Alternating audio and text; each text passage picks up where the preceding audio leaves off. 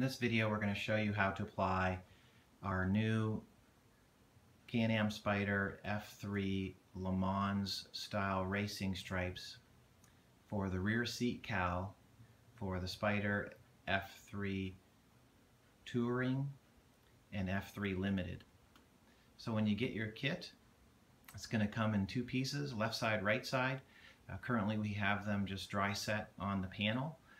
We've already installed our 1-inch gap tape, as you can see, that runs from front to back right over top of the BRP emblem, and that's going to even out the stripes to help you with placement and act as a guide for your installation.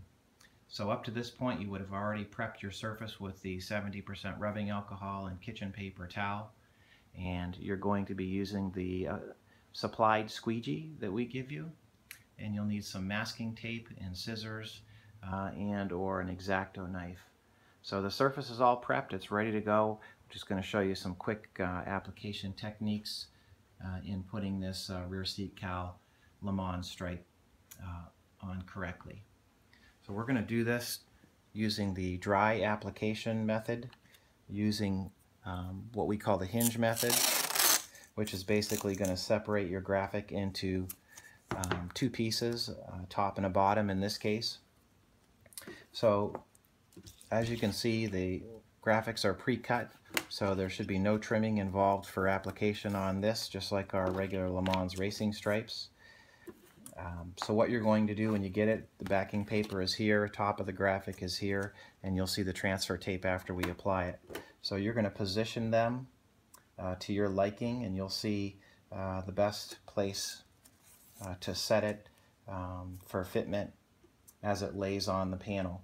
For this particular kit, because of that body line, we did have to add a decorative relief cut, which helps the film to lay down so that you don't get wrinkles. So what you're going to do is position it where you like it. You're going to put a hinge that goes across the panel. You can actually tack it to the stripe and then go ahead and get it back into position where you see fit. You're using your 1-inch gap tape as a spacer, a straight line for you, so that you know you're positioning it in the correct area on the panel. So once you have it positioned, you can put your hinge down tightly. And so, as I mentioned, now you have a top of the graphic, or top of the graphic, bottom of the graphic. So to start, what you're going to do, just like we always do with our hinge method, you can see we're doing this dry, is we're going to peel up the graphic and set it on top of itself. Cut our backing paper off.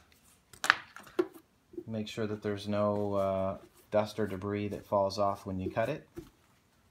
And then you're going to take the graphic and hover it over the panel and use your squeegee to begin to squeegee down the graphic into position. If you have to, you can pick it back up, and you're just working it into place, and it'll fall exactly where you had it taped. You can squeegee right around the corner to the edge.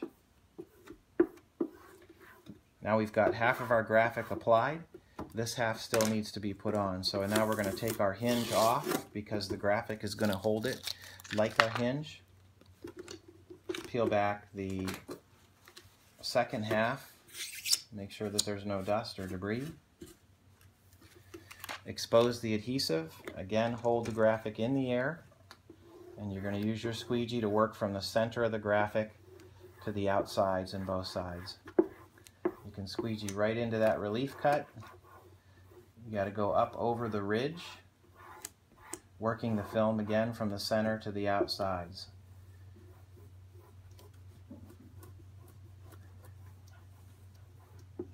If you have to, you can pick the graphic back up to reposition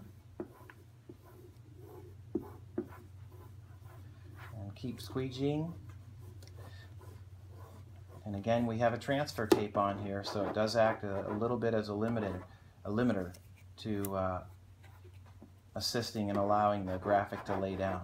If you wanted to, you could eliminate the transfer tape at this point and work with the raw film, but I can see that this will lay out.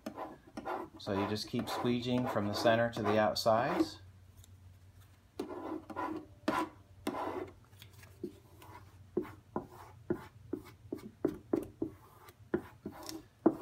and you've applied one side of the graphic. So once you get the one side on, then we're going to take the transfer tape and peel it back on itself, pulling it off slowly and carefully. And there's one half of the graphic. If you do get an air bubble, there's a little teeny air bubble here, you can just take the edge of your blade, push it in, take your fingernail, and work it out.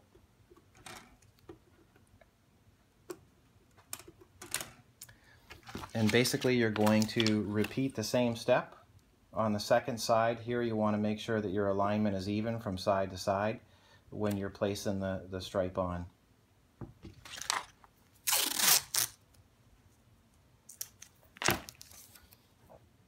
So again, we're hinging. First we're going to align, make sure that it's even on both sides.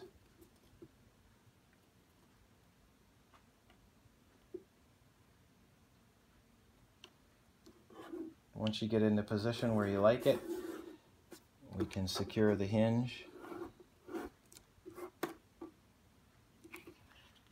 And again, the easy side, of course, is from middle to bottom. So we'll start there. Again, hover it in the air. We're squeegeeing from your hinge down in overlapping strokes. This could be applied wet if you would desire for some films, but based on the shape, it's really not 100% necessary. Take off the hinge, peel back the remainder, and again work from the, I'm working up the middle of the stripe and then to the outsides. Work yourself over the ridge.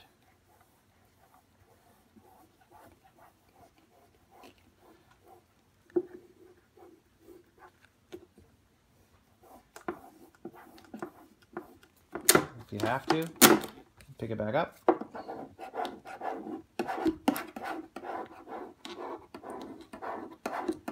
Squeezing it again from the middle to the outsides.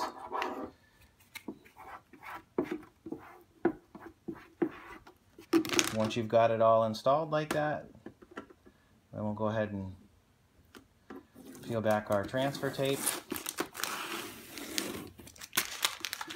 And that side's been transferred. When your install is done, just remove your center hinge, because again, that's just a guide for the gap on the stripes.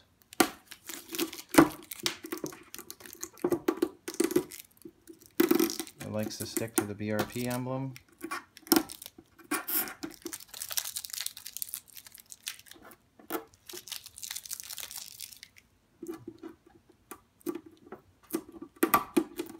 And you've had a successful install of the new Can-Am Spyder F3 Limited and Touring Le Mans racing stripes. Get you a better look.